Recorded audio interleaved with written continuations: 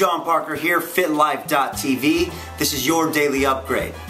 I have a quick and delicious recipe to share with you today. Really, we're just assembling a couple of ingredients, but it's a perfect way to start off your day, get a ton of nutrients, and it's going to keep you filled up throughout your morning. Alright, this is really easy to prepare. So we're going to start off with a scoop of chocolate whey protein. I'm going to dump that in here.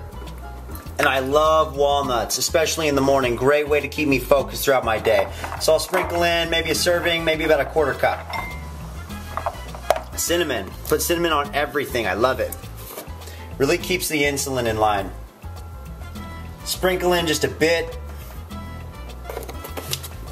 That's good. I have some organic blueberries here.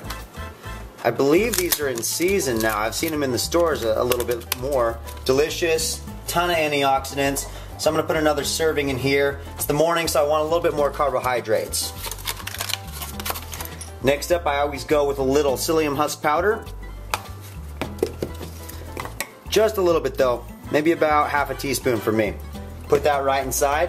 And the final ingredient, I have sheep's milk yogurt. I like this more than normal yogurt that comes from cows, just because it digests a little bit easier. Plus it tastes delicious. So I'll put about a serving in here as well.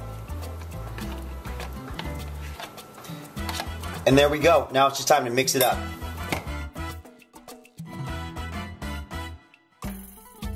There we have it.